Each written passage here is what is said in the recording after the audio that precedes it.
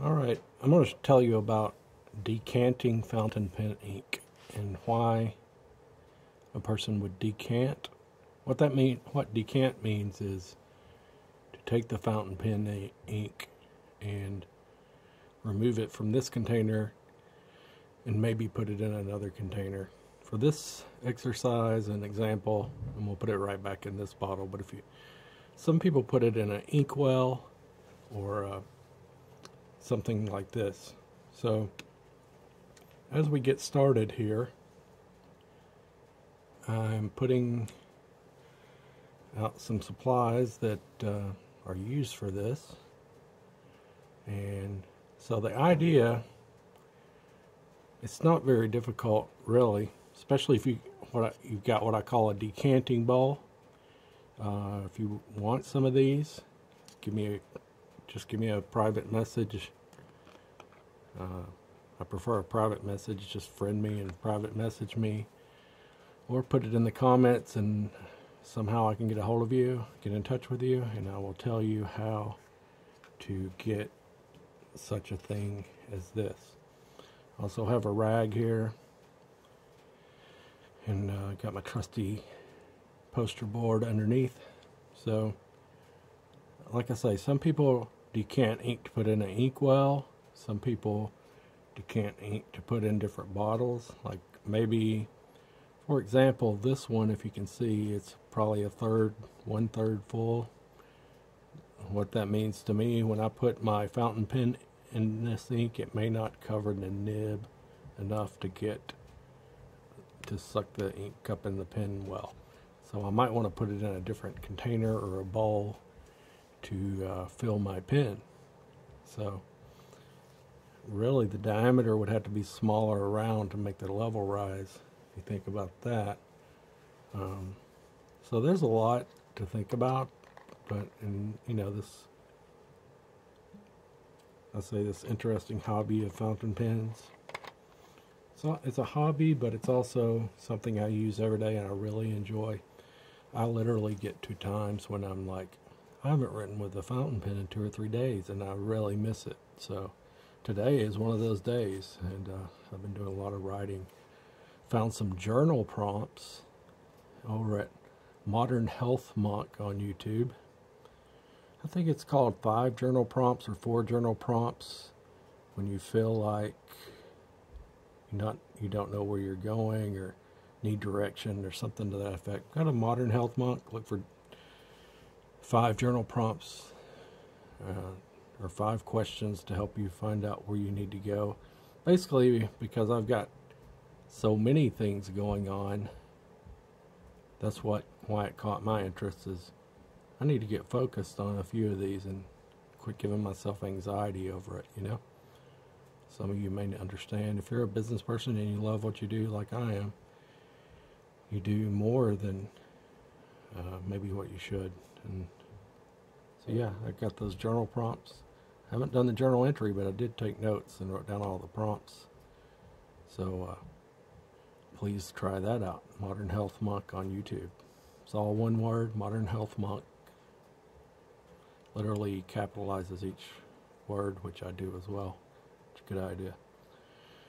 Alright, well, so we're looking at how to decant fountain pen ink and why to decant fountain pen ink. Like I say, you could even buy multiple bottles and put them in a bigger bottle. For example, you might find that somewhere is selling samples, and the samples are $1 per sample. And maybe if you bought like 5 samples, you would have as much as a regular bottle. And you'd have $5 in the ink for buying the samples, but you'll have $12 in the ink for buying that bottled up in this bottle. So if you save your bottles like I do, you can decant and put it in another ink bottle. So yeah, save your ink bottles, save money, recycle by using fountain pens and only using ink. So let's get started with decanting, or what should I say?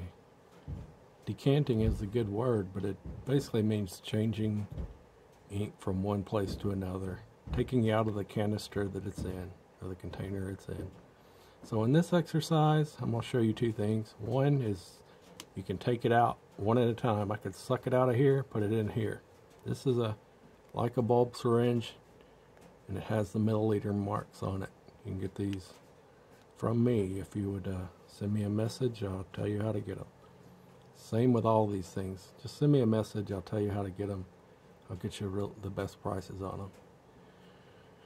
And this is a bulb syringe. You suck out the ink, put it in there. Now that, you can't always tell if it's clean inside, so you might not want to use that for that, since it is a cleaning instrument for everyday pen use. These clean up easily, both of these. This, you can take the rubber cap off, you can take the plunger out of this. So you can suck it out, put it in, suck it out, put it in. Matter of fact, why not? Just go ahead and do it. So here we go. And I've got 4 mil. Let's just go. I got 10 milliliters of ink, right? There you go. And I just don't do it too fast. You don't want to splash your ink all over the place. And you also want to have a rag nearby. And that's one way, but in this case, you can also, just in having one of these nice little bowls like I have, they get a beautiful finish, a beautiful shape to them. I love glassware and plasticware. These are plastic. I have glass and plastic. I have Anchor Hawking glass bowls about the same size. There's actually a name for them, and Anchor Hawking glass tells what it's for, but I don't remember what there's an actual use, but it's like a dipping cup. It's like 3 times the size of, I would guess it's about 3 times the size of things you get at fast food restaurants, like barbecue sauce or honey mustard. If you've seen those little square containers, these bowls are about 3 times the volume of those. So now I've dumped out all my ink. You can kind of see the color. I'll do some kind of review or writing sample with this ink to show you how beautiful it is. It's my favorite, and a matter of fact, I just checked on Amazon and eBay, and one of them, I told you it was hard to find. One of them didn't have it at all. I think it was Amazon. Surprise, surprise. And eBay only had like 5 listings. I can't believe it, so don't go buying it all up. If you buy some, send me a message, because we may have to trade, or I may have to buy some from you. Okay? And so, yeah, let's stay together, you know. We can always trade inks and pens and all that stuff, so stay engaged on the comments, stay connected with me, and I with you, and we'll build a little community of keeping us all in the pens and inks we want. Because I have connections on like Diamine inks, the golden. I've got a bottle of it right here, Golden Sands. It's a bottle that's empty. It's been cleaned. It's off camera, but I bought my last Golden Sands. I bought 5 bottles, I think, from England, from a pen store in England. So that's just to let you know that we can work together to get what we want and need and save some money probably. So here we go. So all I'm going to do is go into that bowl, and I'm going to suck it back out of there. It's probably about 20 milliliters in here. I don't know. I'm not so good with milliliters, because I'm on imperial units, I think it's called here in the United States. And you're going to get some air bubbles, and this is not always easy. But no, there's about 15 milliliters. Look at the color in the bottom of that bowl. You can really see the color of this ink. It's the most beautiful but kind of muted purple blue. I'm going to hold it up for you so you can see what I did. Look at that. Wow. I love this color. I don't have a more favorite blue color, I can assure you of that. I'm a big fan of purple I'm not really a big fan of blue, but look at this. Let's see. That's kind of near the light. You can probably see that glass. I don't know if you ever saw that cobalt glass, I think it's called.